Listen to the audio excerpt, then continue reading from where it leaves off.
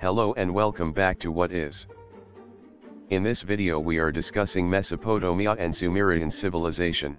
Sumer is the earliest known civilization in the historical region of southern Mesopotamia. Mesopotamia is what is now the Middle East.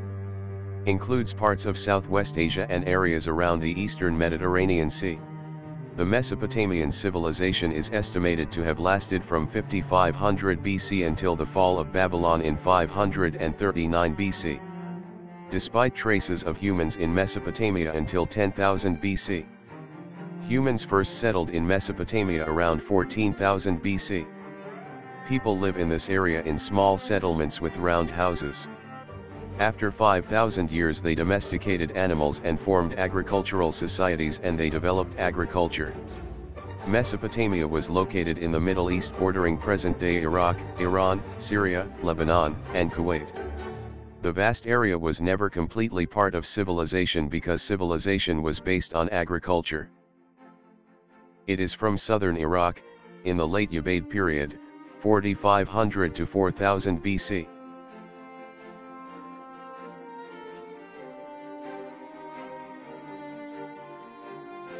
All these vastness were once part of civilization. Using irrigation techniques that took advantage of the Tigris and Euphrates rivers, these agricultural societies began in the north and slowly moved south, where they spread and built cities. Uruk was the first city in 3200 BC. The mud-brick metropolis of Uruk thrived on trade and featured public art, colossal columns, and temples.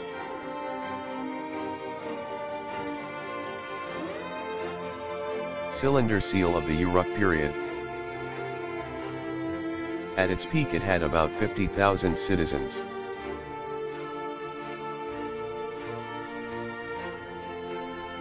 The trade routes between Mesopotamia and the Indus would have been significantly shorter, due to lower sea levels in the 3rd millennium BC.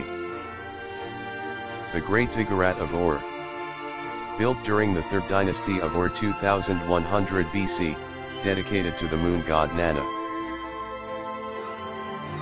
The Blau monuments combine proto-cuneiform characters and illustrations of early Sumerians, 3100 to 2700 BC. At that time pottery was very abundant, and the forms of pots, pans, and dishes varied. There were special jars for honey, butter, oil, and wine. Some vessels had pointed legs and stood on stands with the legs crossed. Others were flat-bottomed and set on square or rectangular wooden frames. As in early Egypt, oil vessels, and perhaps others, were sealed with clay. The most important archaeological finds in Sumer are numerous clay tablets written in cuneiform script.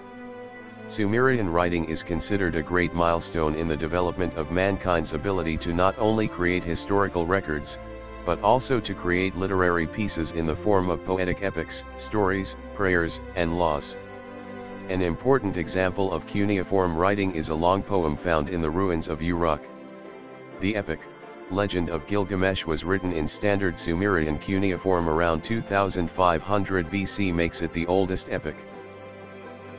George Smith transliterated and read the Babylonian flood story of Tablet 11. The cuneiform inscription on this clay tablet narrates part of the Epic of Gilgamesh, written 2150 to 1400 BCE. The obverse of this tablet relates the second dream of Gilgamesh, on the journey to the forest of cedar. Gilgamesh. Gilgamesh was a king of Uruk, who was part human and part god according to the epic. Believed to have been born around 2700 BC. In the story the creator created humans from clay, but God created a flood to destroy mankind. But he helped men build an ark and mankind was saved. The story may sound familiar. It is a fact that Mesopotamian religion and mythology played a major role in the creation of religions of later origins such as Judaism, Christianity, Hinduism, Islam, and Greek religions. Enkidu, Gilgamesh's friend. Tablet 5 of the Epic of Gilgamesh. This is a newly discovered partially broken Tablet 5 of the Epic of Gilgamesh. The tablet dates back to the Old Babylonian period, 2003 to 1595 BC. They used feathered headdresses. Cots, stools, and chairs were used, with carved legs similar to those of a bull. There were fireplaces and fire altars.